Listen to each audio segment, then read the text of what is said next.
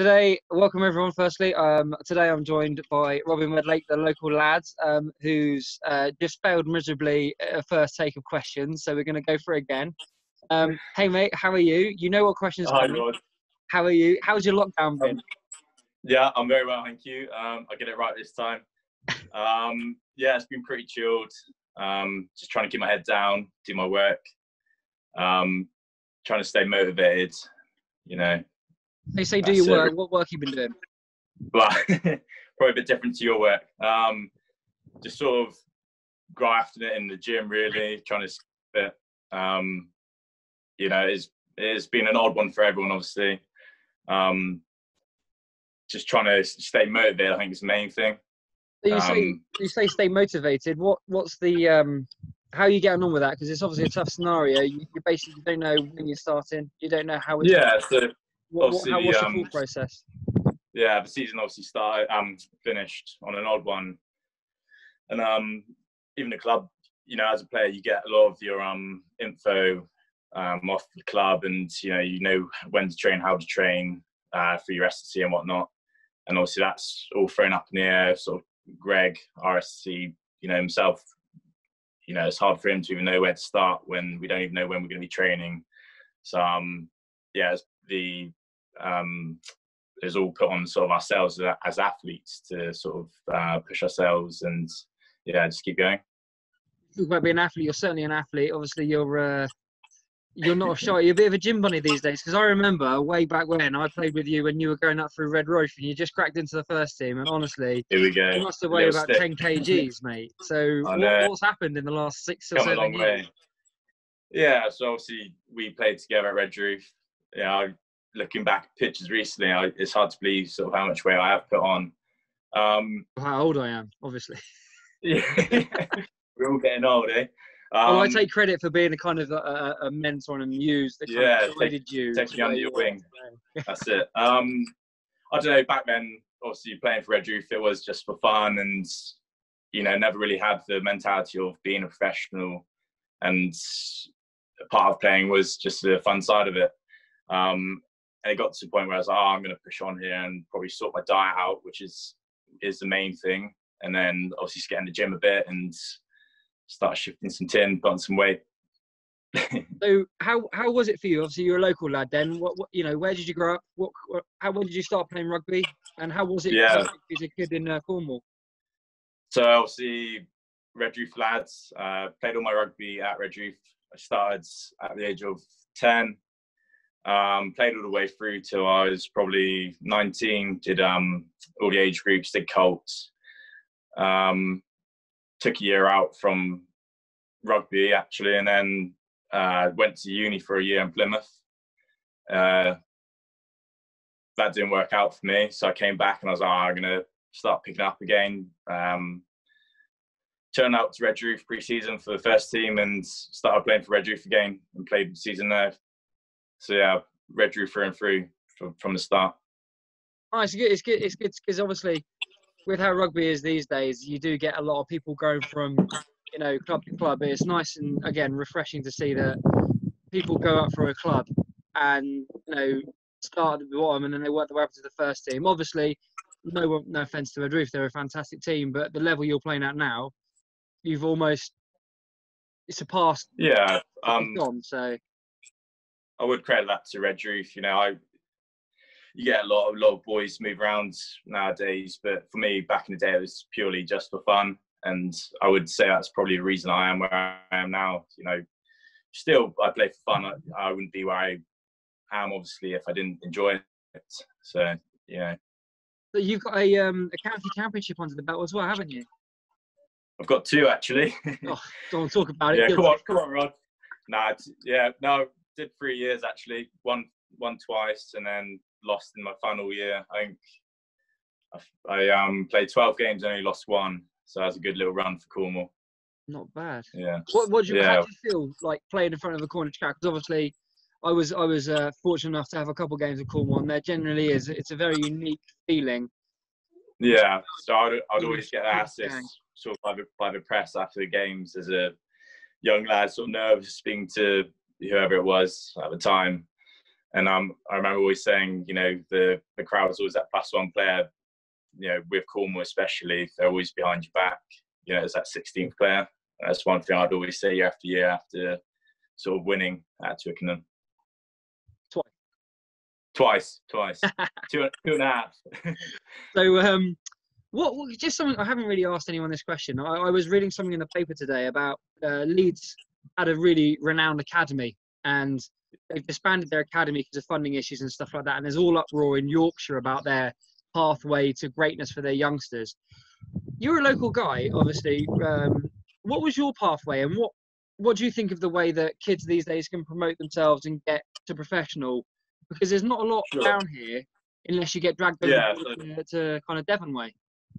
Listening to obviously Will, who you were speaking to recently, and I think I followed the sort of same route as him really.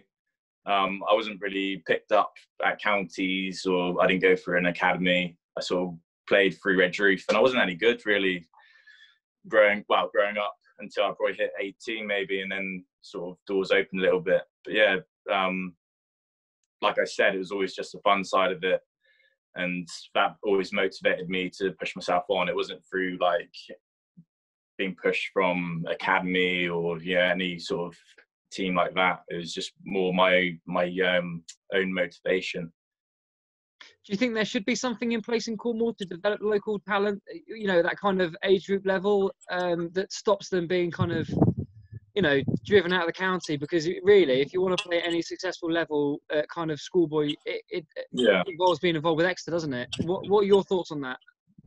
Yeah, especially, definitely, even growing up for myself, I think when I was in college, it was only just kicking off really with obviously Jack Knoll and Callum Dickey a year above me, and after that, everyone sort of, when you leave college, you sort of go to Exeter Academy. And it has been that way, obviously, up till now. You have sort of Truro College, and unfortunately, they are linked with Exeter, so they'll always be pushing their players to move on to there afterwards, which is a shame.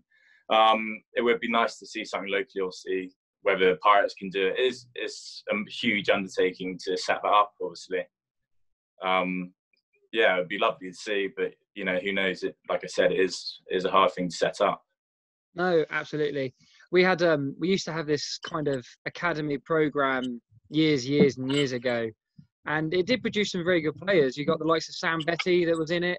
He went on to play the Worcester Premiership. Darren Daviduke, again, he went on to play Gloucester. So there is plenty of talent out there, and but I'm not obviously a local Cornishman myself, not like yourselves, but I do think it's sometimes a shame when you see all this talent just being kind of, I choose my words wisely, herded up by the all-encompassing Exeter, which I bear in mind. I think it's a fantastic outfit. I think they've done incredibly well. But I just think that Cornwall need to start taking some of their own players back and kind of keeping them in within their kind of area. At the same time, it is nice that sort of Exeter have got links with Pirates, and we obviously do get players back, if you will. Yeah, true. But, like you said, it would be nice to have something local and just keep. There's a lot of talent in Cornwall. Well, take you for example. You say that you weren't particularly good till you were 18. I don't know how old you were when you were at Red Roof, mate, but you were a youngster when you started that first season. I think I was coach at the time, and you were a step above everyone else, mate. And I'm not just blowing smoke up you because I'm interviewing you. It was clear that you hadn't had necessarily that kind of pathway of development where you get all these satellite sessions. It was off your own hard work, and there's a lot of people like that in Cornwall. Yeah, I was a bit of a late bloomer, and I think the only reason I sort of progressed was playing through sort of Cornwall in the senior team.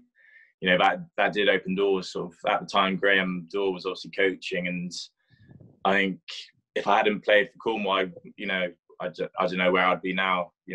Possibly having a full-time job and playing part-time rugby. Still for Red Roof possibly. What do you think of them scrapping the county championship then? That obviously, I'm not a massive fan of that. I think it's a bit of a shame. Yeah, it is a shame. Like you said, sort of. I've just said that is my way in, and there'll be a lot of players, young players, that have to go down that route of, showing themselves through sort of county rugby, And then, if you take that away, then a lot of young players won't be able to progress. So let's move on and start talking about the Pirates a little bit, because we've not really touched on it yet. And you're there wearing your nice little Pirates vest with your arms out, looking all Showing off. So you've been at the Pirates a while now, haven't you? How long have you been with them now? 2-3 years? Yeah, going on to my 3rd year now. So how's it been? What were your thoughts on the Pirates? Obviously, we've talked about Cornwall, we've talked about Red Roof and through, but what are the Pirates and the boys and the culture and the squad and the coaches? Honestly, time is flown. It's going on to 3 years now. I can't believe it, and it feels like yesterday. I was going down for my first training session, coming back from an injury, because obviously I came down on a knee injury. So I started the season for myself at the end of the season that I actually joined. Sorry, if that makes sense. Yep. Sorry, Rose. That's right. We got their cider patches or no? Yeah, bit of cider. It's honestly been amazing. Being a Red Roof lad, you'll see Pirates has always been the premier team in Cornwall for myself, at least for my age, and it was always a dream to sort of play for them. Obviously watched Pirates at Twickenham in that final. God knows how old I was. Which final? Yeah. Sorry? Which final was that? The EDF? Is that the one in Twickenham or the BNI in Camborne? Doesn't matter. I played in both. It doesn't matter. Yeah, I know what you get. Nah, one at Twickenham. Yeah, so obviously it was... Sorry, go on. No, you carry on. Sorry. Yeah, always a dream to play for them, and yeah, now I'm in the mix. It's it just feels right. What were your thoughts on last season? Obviously, you're predominantly a winger, a fantastic winger at that, big, strong ball carrier, and the try against Ampthill particularly springs to mind, where you showed not just a relatively steppy step, but a massive fend and a bit of pace. But you've also had a couple of games at 13. So, what was your kind of breakdown season last year? Yeah, obviously disappointment at the end of the year. Ask anyone, they'll be disappointed where it ended. We were going on a bit of a roll, obviously 3rd, pushing on possibly 2nd. And, for that to just end was a bit of anticlimax. On a whole, obviously I'd only been there for 2 years at the time, but it was a step up from my 1st year.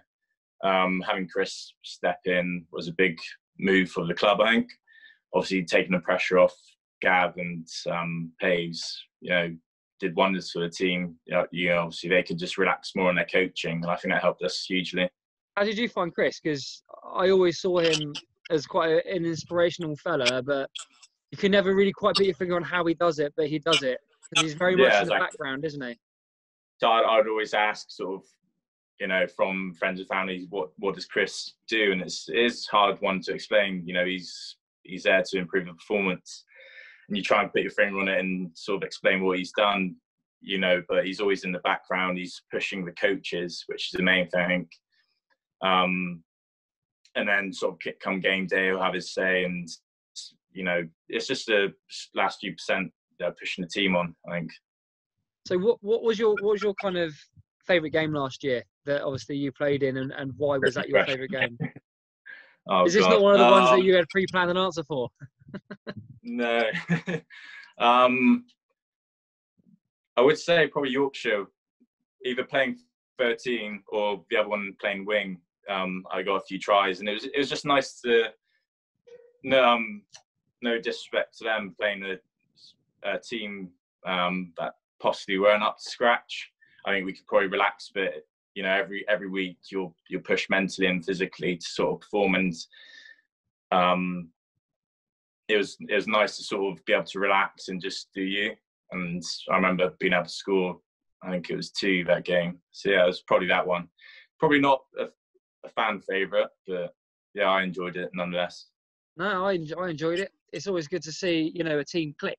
And, when you play, obviously, like you say, a team that's not quite up to the standard that they have in the past, it's still not. You've still got to do your thing. You've still got to do the jobs. It's just sometimes it's easier than to come together. And when, as a motivational thing, it's nice to see that when you do something in training and you do it on the weekend, it works. But how did you find 13 then? Because if no one's ever played wing in 13, they wouldn't have a clue how completely different the positions are, especially in defence. Yeah. So, Yeah, it's something I played at Redruth a little bit, you know, come the end of the season, and it is a position I enjoy playing. I played it at Colts quite a bit growing up, and I don't know if Gav came up to me, I went up to him, but sort of planted the seeds on wanting to play there the previous season to last. How'd you plant the seed? What did you say? You know, that 13, he ain't much cock, is he? Probably had a few beers and got in Gav's ear or something, saying. Yeah, he just said yes to get rid of you. Then that's fair enough. But yeah, it came. I think it was the cup time, sort of mid-year, and he came up to us like, he said he'd give me the opportunity. So, you know, I had fun there. It's obviously hugely different to wing, you know, defensively and in attack. It's different strategies, isn't it? Did you appreciate the wingers a lot more once you played 13? Because as I said, again, I can only speak from my own experience, but I played a lot of time in the wing. And the moment I moved into 13, I had a much more of an appreciation for what the winger can do. So, you know, when you're standing on that kind of 13 channel at the end of the chain and you can see everyone inside of you, but you can't see apart from a massive 40-yard void outside of you. And you don't know where that guy is. If they say nothing, you're basically just hung out to dry.